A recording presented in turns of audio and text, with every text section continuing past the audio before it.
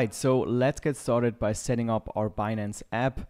So if you haven't already installed the app on your phone, simply go to your App Store or Google Play Store, type in Binance, and then it's this app that you can see right here. So when we open the app, this is probably what you're going to see. So if you already have an account, you can simply log in right here. Or if you are new and you don't already have an account, you can simply click on Register Now here on the bottom, and then we can start the sign up process. So the first thing is to type in the country you live in, then click on Confirm, and then we can click on Create Personal Account right here. And then obviously you have to sign up using our email address and also decide on a password. And then we have the option to put in a referral ID right here. And I would highly recommend to put in the referral ID that you can see on screen now, because this is going to save you 20% in trading fees every time you make a trade on Binance, which can add up a lot over time. So you're going to save a lot of money just by using this referral code that you're going to see on screen now. And by the way, you'll also find this referral code down below in the video description, so you can simply copy and paste it to make sure you have typed it in correctly. So once everything is filled out here, we want to click on Next. Then we have to drag this puzzle piece into the right spot right here. And now we have to confirm our email address that we have used to sign up for Binance.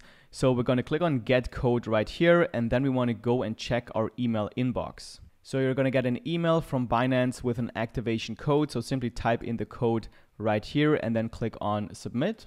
Then you can decide to turn on Face ID if you want to, accept cookies. And then we also have to add a phone number to our account. So type in your phone number right here, click on Next, and then you'll get a code that you have to type into your app. And then our account is created. Now the next step would be to verify our identity. Because I already have a Binance account with my identity verified, I can't walk you through all the steps right here, but simply click on Verify Now and then type in all the information they ask of you, upload your ID documents and so on, and then you'll finally get to your Binance account. So let me give you a quick overview of how to navigate through the Binance app.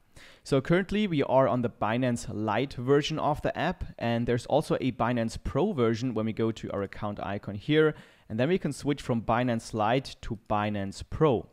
So Binance Pro has a lot more features compared to Binance Lite, which has all the basic features. So for example, whenever you want to trade with a professional trading screen right here, then you need to go to the Binance Pro version, or something like staking or lending is also available on the Binance Pro version. However, to set up our account and to look at the basic features, we're going to stick to the Binance Lite version because it's a lot easier to navigate through. So here on the Binance Lite version, this tab right here on the bottom left, this is the Markets tab where you can see what cryptocurrencies are hot right now. Obviously, there's a lot more that you can trade here on Binance. And then on the right side on the bottom, this is your Binance wallet. So all the cryptocurrencies and fiat currencies that you're holding on Binance, you're going to find here under the wallet tab. On this tab, you can deposit cryptocurrency or fiat currency. You can withdraw cryptocurrency or fiat currency, and also earn some passive income, which we're going to get into later.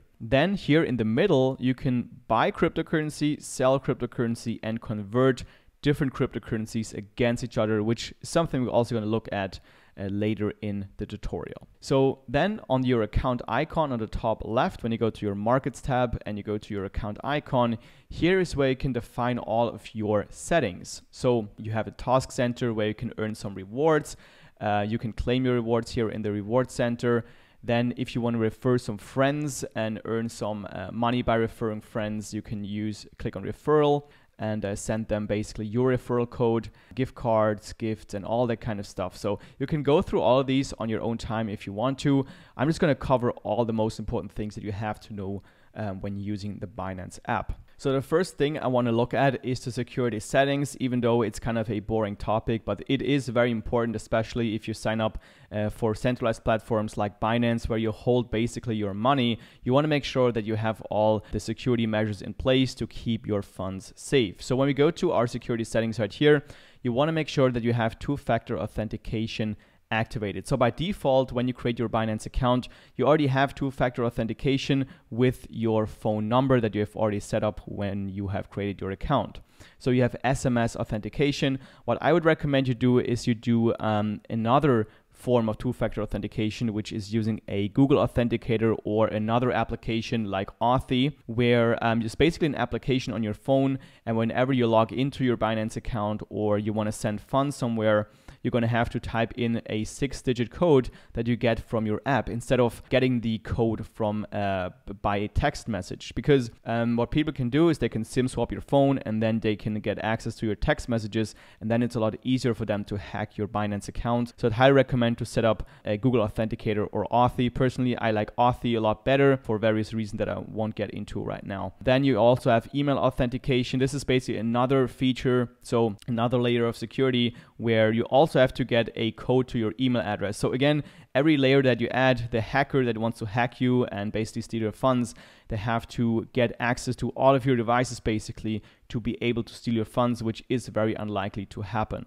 So there's also things like a YubiKey, which you can set up. This is not available on your phone right now. You can only set it up on your desktop version. So this is basically what you have to do to make your Binance account as safe as possible. And then we can also take a quick look at the settings right here. So here is where you can change the language of your Binance app. You can also change the currency that your portfolio will be displayed in, and also the payment currency. So whenever you buy cryptocurrency using the Binance app, what currency you want to use to pay for the crypto. Then the appearance, you can also change it from, I think the light version is default, and then you can also change it to the dark version, or simply use the setting that you have on your device. Personally, I use the dark version. I think it's a lot easier on the eyes. So that's what I'm going to use here. And then the rest is basically all fine right here.